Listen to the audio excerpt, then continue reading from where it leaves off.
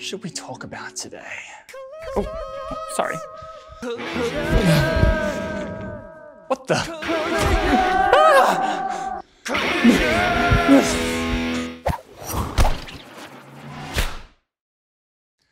Hi, I'm Dr. Bey, and this is Basically Science. I love science because it's in everything we do. Eating, breathing, walking, and even blading. That's right, there's a science to Beyblade. Let me show you. Welcome to the lab, Bey fans. This is Basically Science, and I am Dr. Bey, the blader who asks the big questions. Like, why is Shukuranai so dreamy? I was trying to think of today's topic when it hit me. That's right, it's time we talked about collisions. Every time moving Beyblade tops hit each other, that's a collision. But what actually is a collision? Collisions are basically when two moving objects hit each other and then energy transfers between them. Where does that energy come from? Well, a few places. But for moving Beyblade tops, that energy comes from linear momentum. Linear momentum is a combination of the speed and mass of an object moving in a straight line. Momentum depends on two things, the object's mass and its velocity. It's important to remember that momentum is not just how fast an object's moving, it's how heavy it is too. So, a super heavy, super fast moving Beyblade will have more momentum and will transfer more energy into its opponent when they crash, leading to a bigger collision.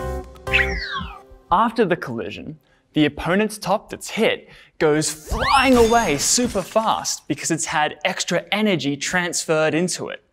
You can see linear momentum at work when a fast, heavy ball crashes and knocks down a target.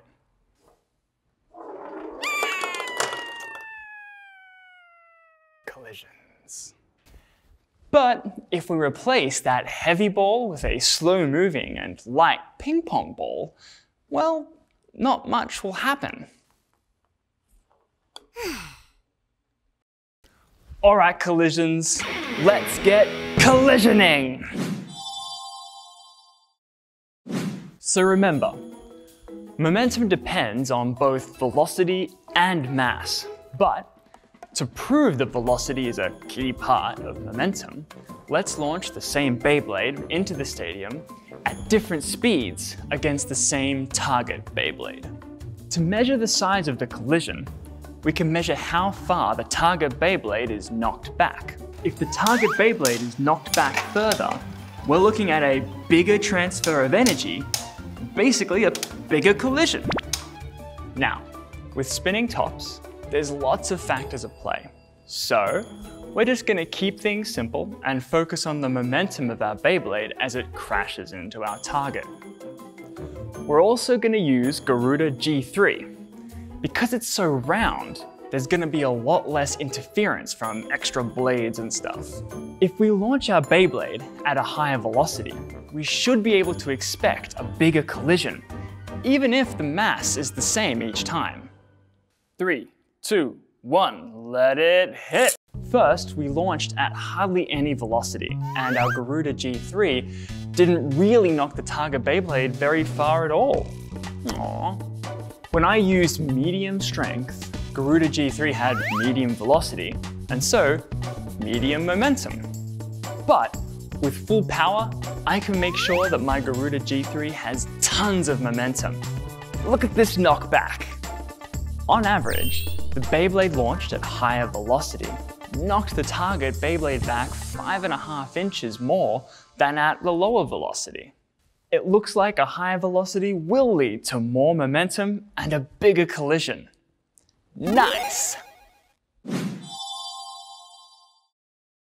Now that we're sure the velocity is related to the size of our collision, how do we prove that our Beyblade's mass is related to momentum and therefore the size of the collision?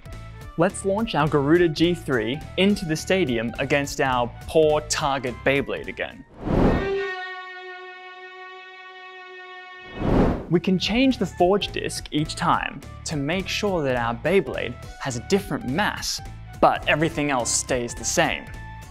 We'll use the forge disc D09 because it's the lightest, and D66 because it's the heaviest each time we launch. But we'll launch at the same speed. The lighter Beyblade should have less momentum and therefore transfer less energy into the target Beyblade when they crash, leading to a smaller collision. 3, 2, 1, let it rip! On average, our heavier Garuda G3 knocked the target away 9.5 inches, while our lighter Garuda G3 knocked the target Beyblade 6 inches away on average. I was right!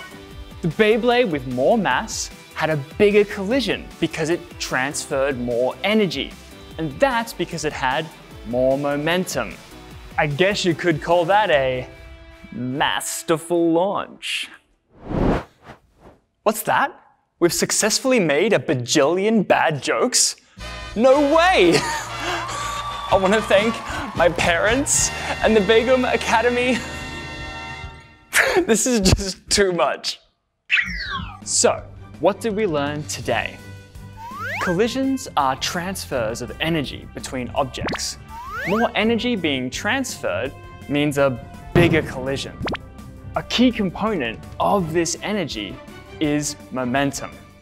Momentum is made of mass and velocity. So, our heavier and faster Beyblade will have more momentum and therefore bigger collisions when battling. You've all been amazing lab partners.